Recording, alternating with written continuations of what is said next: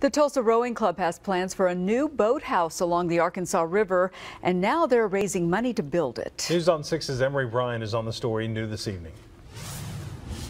Even though the Tulsa Rowing Club has been handicapped by not having a boathouse along the river for a time after theirs burned, and of course having a river that doesn't always have water in it, the club continues to grow. They have 140 active members, especially growing in the high school ranks, and that is pushing some of the demand for their new boathouse here along the river. Their new rendering shows a metal building that is on the same footprint as the old boathouse, but it's larger, has windows. Part of that new design is part of the requirements for building new structures along the river. The old boathouse burned, of course, a couple of years ago, and though they had insurance, it's not enough to replace the building, so they're fundraising and hoping to rebuild their boathouse next summer.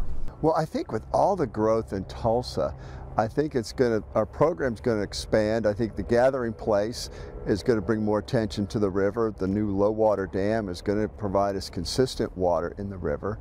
Much of the practice for the Tulsa Rowing Club is now happening out towards KOTV, but they're eager to get back here to the Arkansas River. They're trying to raise $150,000 to complete their new building. On the scene, on the story in the Arkansas River, Emery Bryan, News on 6.